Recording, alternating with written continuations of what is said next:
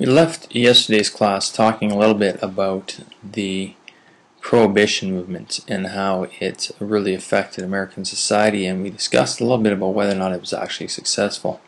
Talked a little bit too as well about how it led to an escalation of violence, particularly gang violence. Chicago was one good example of that, where Al Capone's gangs played a very negative role in American society at the time.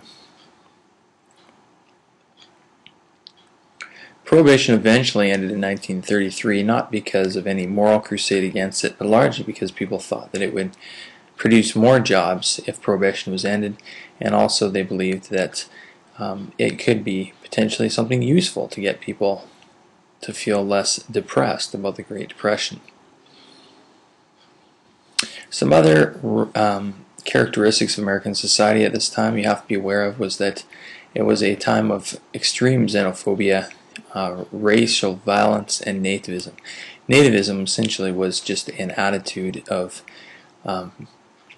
self-focus on American and what people believed to be American values that were to the exclusion of people and races and ethnicities they saw as non-American. At this time as well, there was considerable movement of blacks from the south to factory jobs in the north, moving into ghettos in places like Chicago, or creating their own communities in places like Harlem.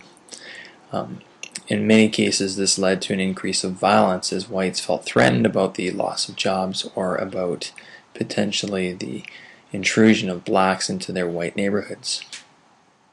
Blacks felt, on the other hand, that they were entitled to be part of American society. They had fought in World War I in some cases, and they felt that having fought for liberty and freedom, that was in fact the society that we should have in America.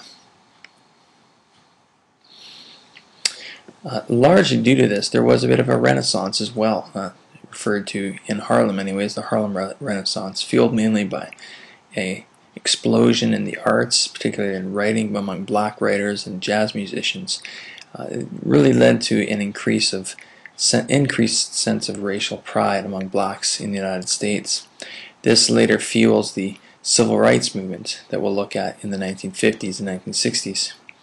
Alternatively, however, because remember this was a time of contradiction, there was a growth in the Ku Klux Klan, a massive growth to about 3 million members in the 1920s. Just reflected again the nativist attitudes, the xenophobia, the hatred of all things considered un-American, whether they be Bolshevism or anarchy or Jews, Catholics, blacks, foreigners, whomever. The Sacco Vanzetti case we looked at earlier was a good example of this, of people just generally feeling that American society needed to be protected from things that were seemingly a threat to it. Here we see the Ku Klux Klan march in Washington in 1925. Most of them claimed to be defending American and Christian values. Most of them came from middle-class families or backgrounds, some rural, but also from urban areas in the United States as well. Probably the best example of this xenophobia and this race and nativism, as well as a sense of isolationism and a rejection of internationalism in the United States, was the closing of American doors to immigrants. In particular, there was a severe closure barring all Asians, which plays a huge role in growing Japanese animosity against the United States in the interwar period.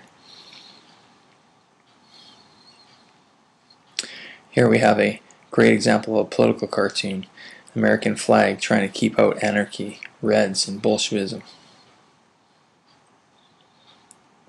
Religion was also powerful in the 1920s. We saw a resurgence of Christianity and fundamentalist movements, as well as new branches of Christianity, typically probably best exemplified by the Pentecostal movement.